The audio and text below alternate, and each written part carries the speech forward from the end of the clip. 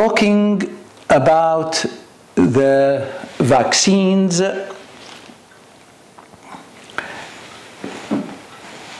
up until early April, the data I went through indicate that there are 42 vaccines.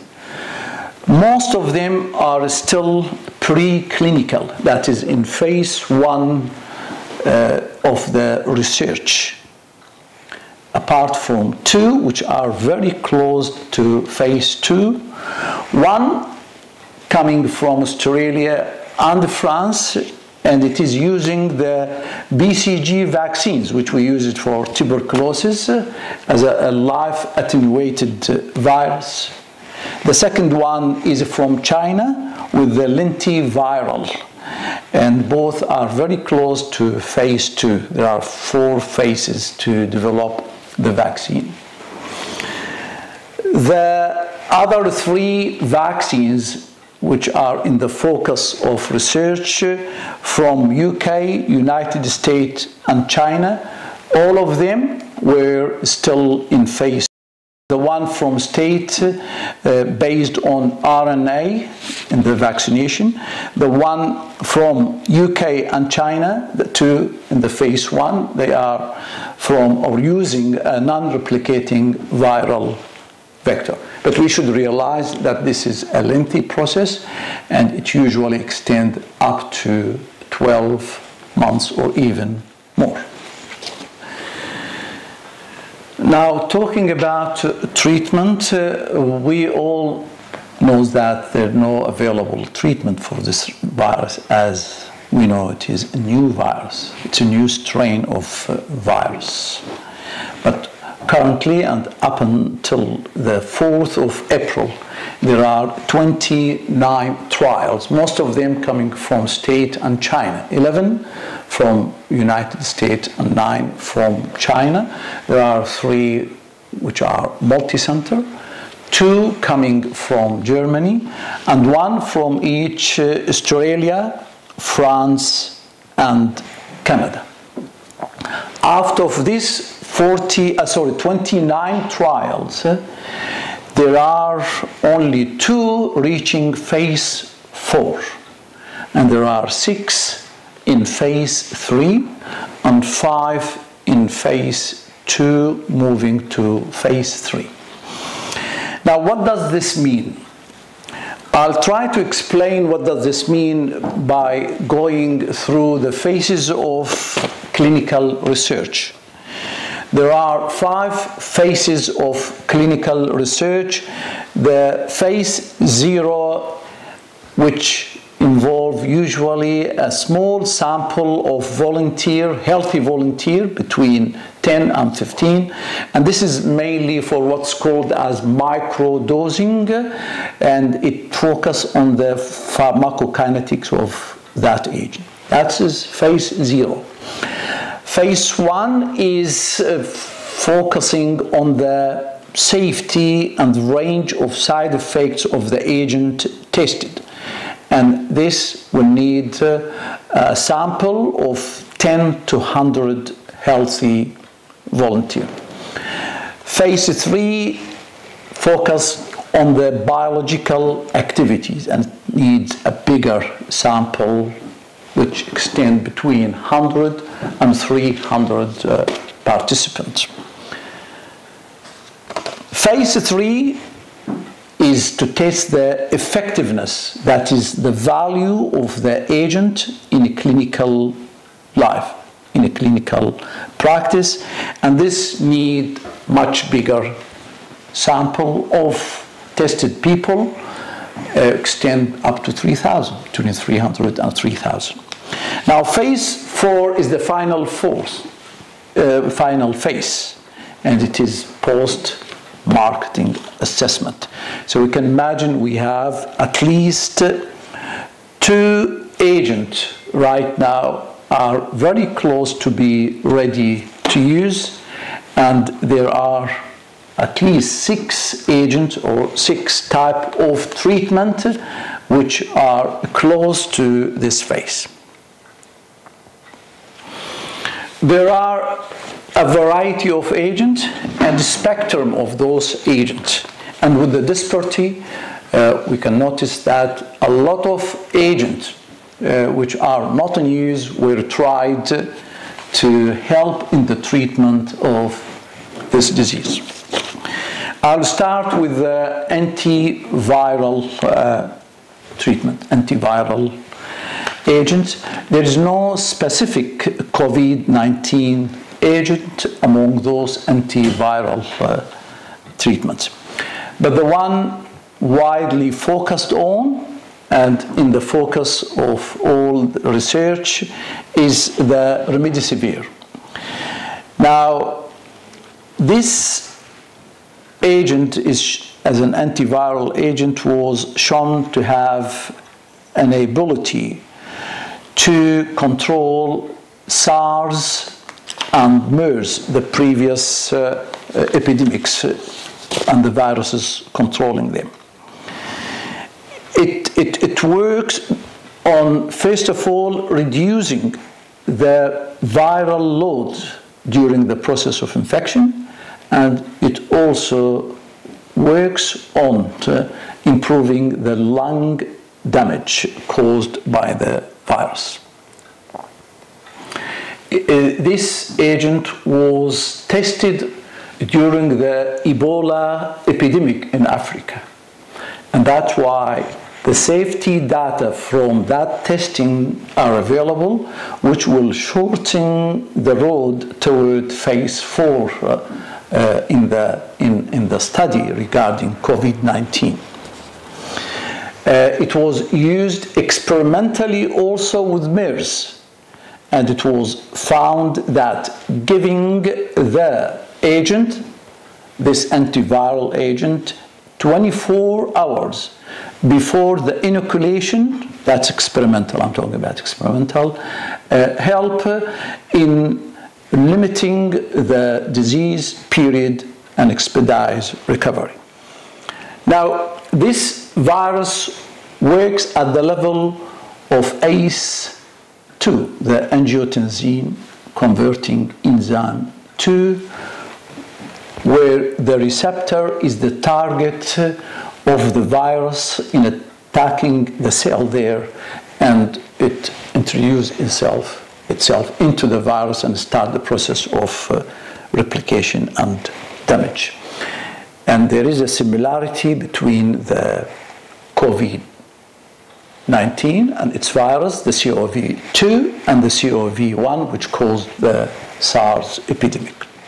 Remdesivir is a nucleotide analog, which is as a category used widely in other viruses, particularly the hepatitis type there and the HIV. But it is a novel agent for coronavirus. The first time it's used was on the first case discovered in Washington in late January this year, first case of COVID-19. But there are two good studies with good number, in total of about 700, coming from China with a promising result, and they are expecting for this result to be published late April, current April or May.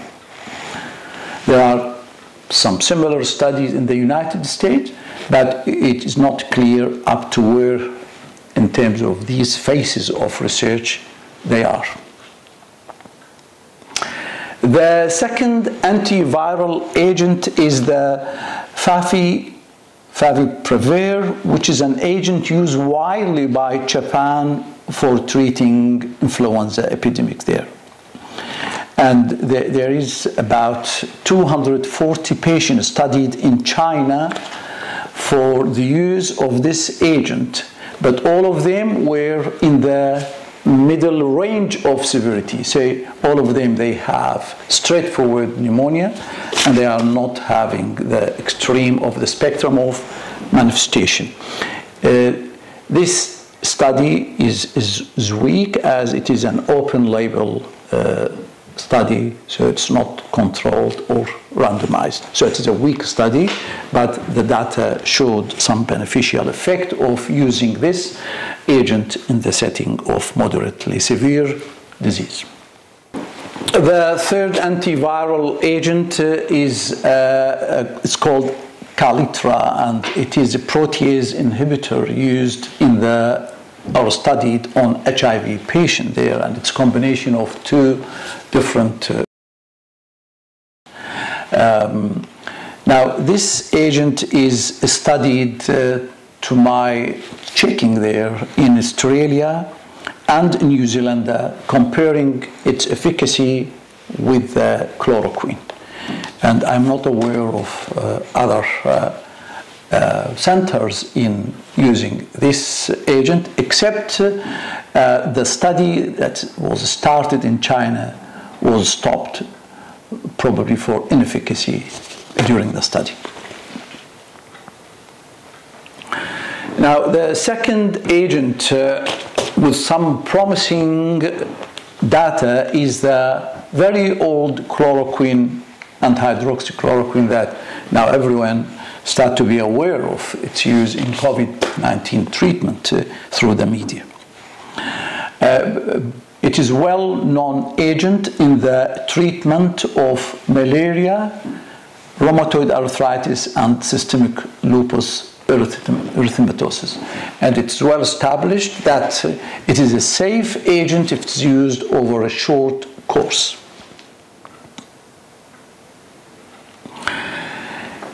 How does this agent work? It's not clear yet.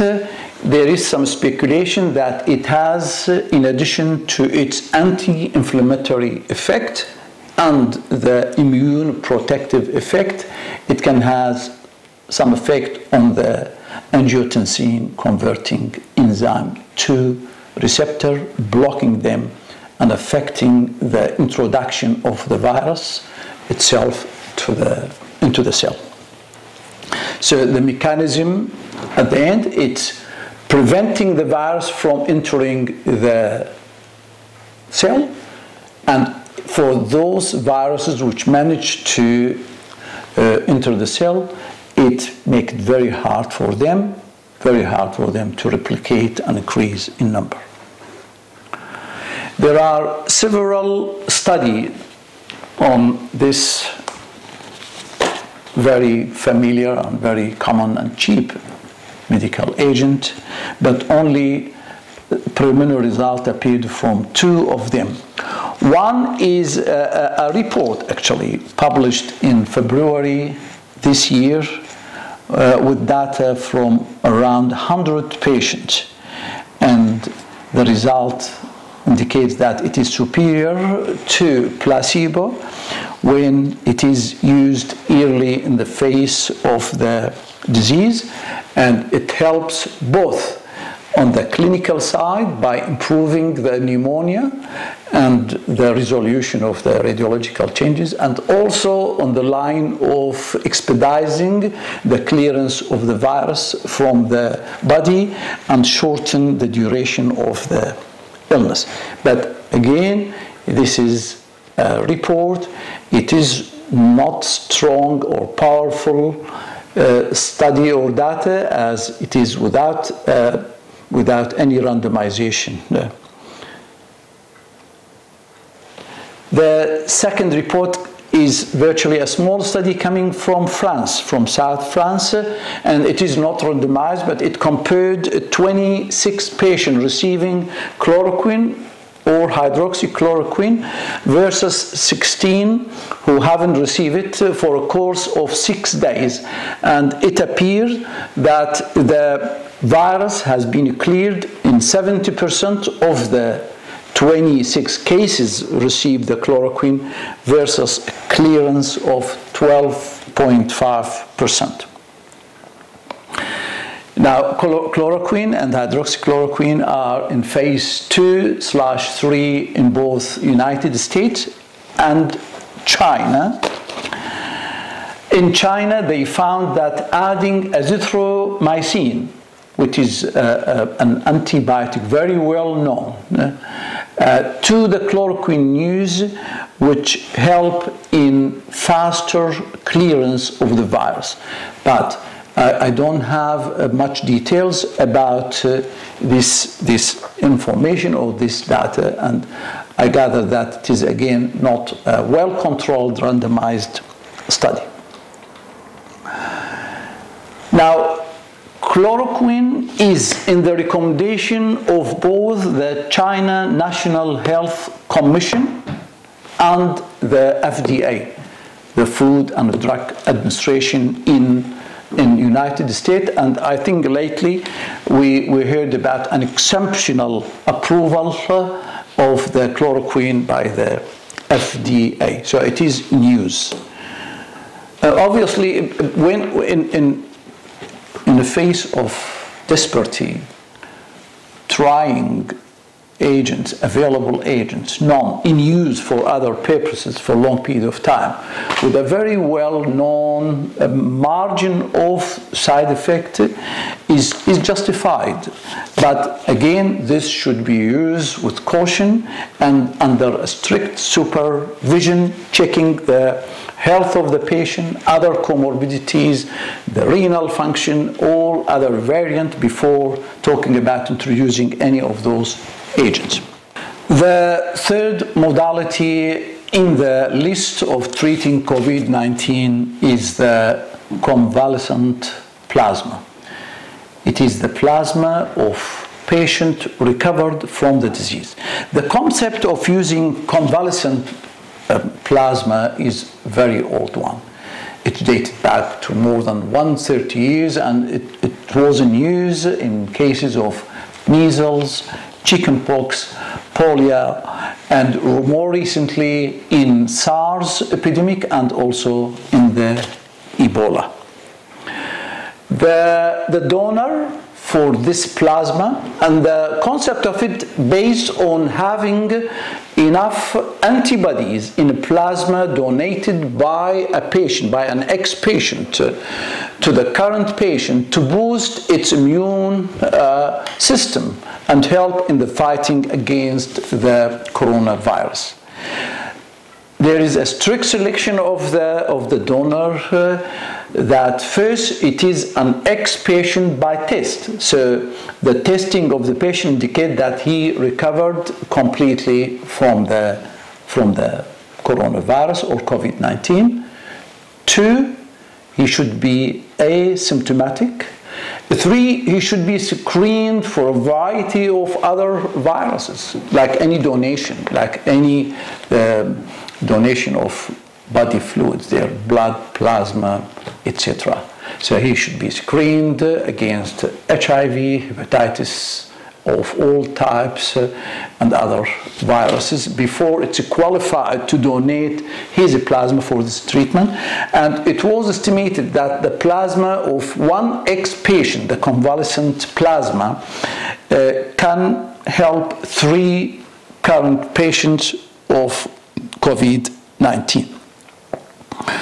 Now, state is strong on the use of this convalescent plasma, and there is a group of hospital, in addition to Mayo Clinic and the American Red Cross, in a consortium to help in putting this modality of treatment into action or reality.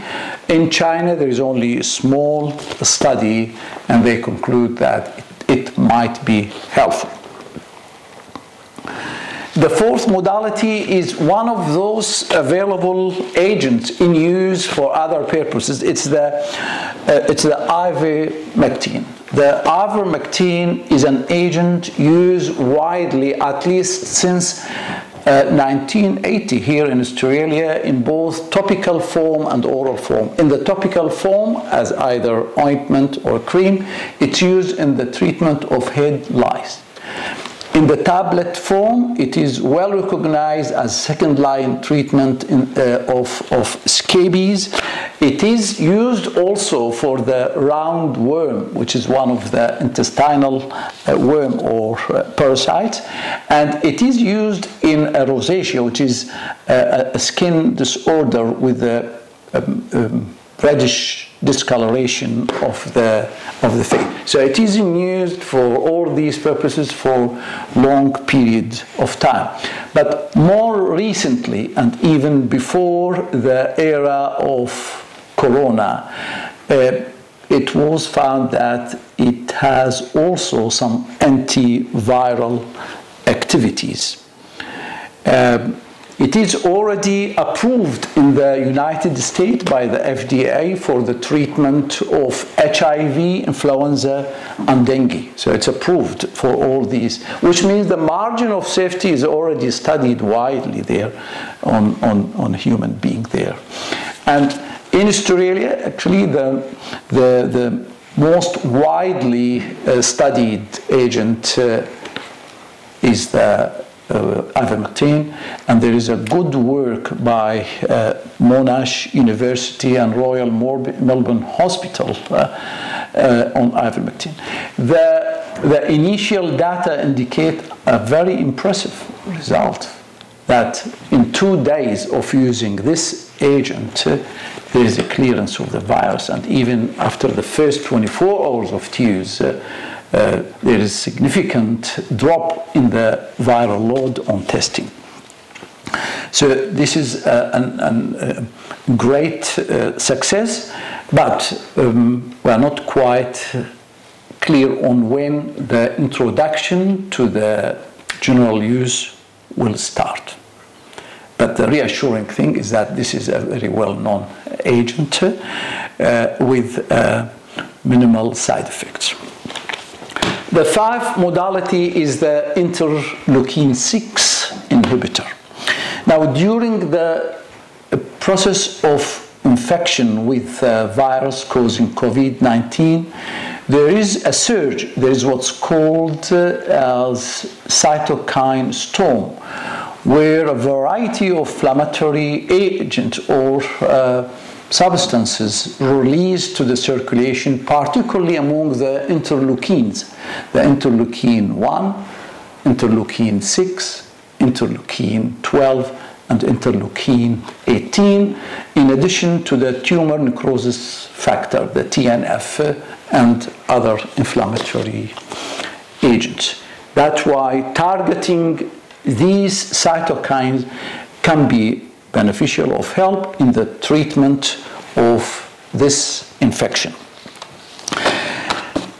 Now, the interleukin-6 is a cytokine known to us, and it is relevant to a variety of inflammatory and immune-related disorders there. There is an anecdotal data about the first interleukin-6, which is the Actimra, that it can be of help in coronavirus. And currently there are 2 studies, one from America by Roche, a very well-known company, using the Actimra, the tocilizumab, in the treatment of COVID-19, and currently this study is in phase 3. There is also a smaller study, a weak one. It is an open label, not controlled, coming from China on 21 patients with what they describe it as an excellent result. So watch the space for this agent. The 6th modality is the protease inhibitor. The protease inhibitor are agents widely used against the HIV and the hepatitis, particularly hepatitis C.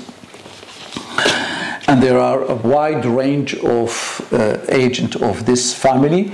They work by inhibiting the proteolytic cleavage of the protein particles which are used in the replication of the virus. And currently, the main trials are from China. There are 2 trials. One is in phase 4, very close to clinical use, and the other one is in phase 3. The 7th agent is the leukin. The leukin is a GM-CSF agent, which is in fact a growth factor for the white cell. It stimulates the stem cells in the bone marrow to produce more of the granulocytes, like the neutrophil, the eosinophil, and the basophil, and more of the immunocyte to boost the immune process in fighting against infection and against the coronavirus. And there is a study in Germany. There is one study on this agent in Germany reaching phase 4. So it is not far from the clinical board. The 8th agent is the JAK inhibitor. The JAK molecule is a molecule with a key role in a variety of inflammatory and autoimmune diseases, including rheumatoid arthritis, psoriatic arthropathies, the inflammatory bowel disease. It is one of the targets for the treatment of Crohn's disease and ulcerative colitis, in addition to its role in a variety of skin disorders. So it's well recognized. There are at least 20 JAK inhibitors. Some of them are used for both the rheumatoid arthritis and the psoriatic arthropathy. And currently, there is a multi-center study reaching phase 4 using this agent. The 9th agent is actually using the enzyme in the ACE2, the angiotensin converting enzyme 2. It is the human recombinant ACE2. Now, this receptor we know on the surface of the cell, the ACE2 receptor on the surface of the cell targeted by the virus, by the coronavirus, is usually attacked by the S1 protein, which is the spike on the virus. So the reaction between the S1 protein spike of the virus together with the ACE2 receptors is the key for the virus to enter the cell and start the process of replication and damage. There is a good work from Canada and Austria on this molecule, on this enzyme, and it found that there is some data that the ACE2 is helpful in protecting the lung, in particular against damage caused by the virus. Another agent is the vitamin C. Now, a lot of people, they focus on vitamin C in the prevention. But using a high doses of vitamin C intravenously was also proposed to be a line of treating the COVID-19.